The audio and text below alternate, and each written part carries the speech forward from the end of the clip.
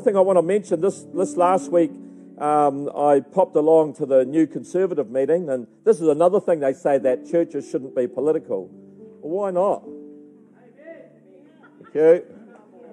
When you see what the politicians are doing to our nation at the moment and legalising, like euthanasia is not a ministry to euthanasia, you know. Euthanasia is aimed at us old guys like me. They're wanting to pot us off. It's assisted suicide.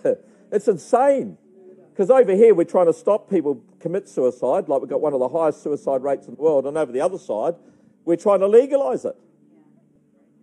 So we've got a crazy government out there. I was talking to Corey and Helen and some other people in church have got a little bit involved with the New Conservative Party, and there's a couple of things, I'll be honest. One of the things that they stand on quite strongly is that they believe that there should be binding referendums. So remember when the homosexual law reform bill and some of those legalisation of prostitution, I think the legalisation of prostitution bill, there were 800,000 New Zealanders signed a petition against that bill.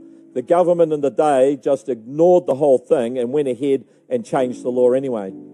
The only problem I see with the binding referendum is that as society is spiralling down into wickedness and a lack of the knowledge of God, if you go to the people and say, hey, we want to legalise same-sex marriages, the likelihood is that there's more people out there today in our world, that would vote for it than against it.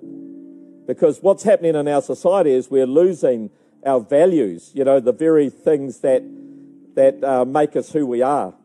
And I said to Corey a couple of weeks ago, and I said, I want to see a party, you know, because National have got weak and wimpy. They've got a Christian leader, actually, but they just don't seem to have, I don't know what the spiritual term is, it like the nuts to stand up and make a real stand for things. I think that's the biblical term for it.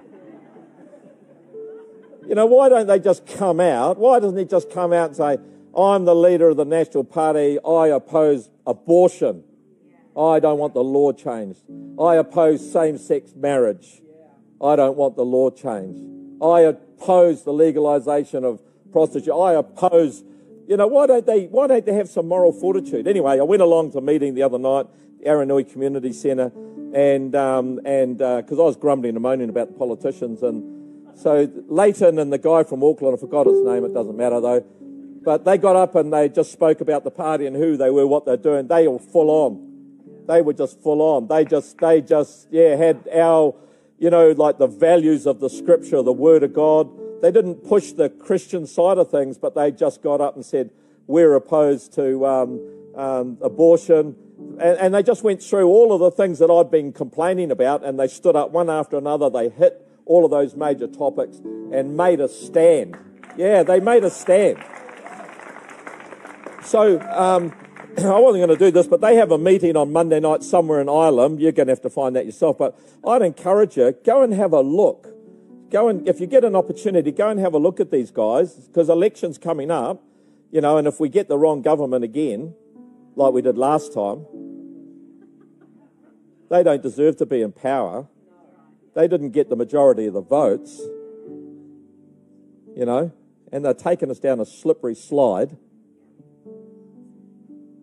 I love being political. It just sort of racks things up. It's beautiful. It's a beautiful feeling. It's a beautiful feeling. I actually thought, this is what I'm going to suggest to the Conservative guys. I think they should start the election now. You know what I'd like to see? I'd like to see like an app or something where you could go on and you could vote now, where you actually go in, because if they're going to get in, they may not win a seat though. They might need 140,000 people in New Zealand that have some, we might call it traditional values, some real values. They need about 140,000 to give them the party vote to get into power, to actually have an influence on our government. They won't govern, but they'll be influential in there. And I thought, well, I've been thinking about it. I woke up and I thought, man, they should set something up. Well, we start voting now. We go and put our name down and vote for the party because of the principles that they stand for. That's so aligned with our biblical principles. It's exciting.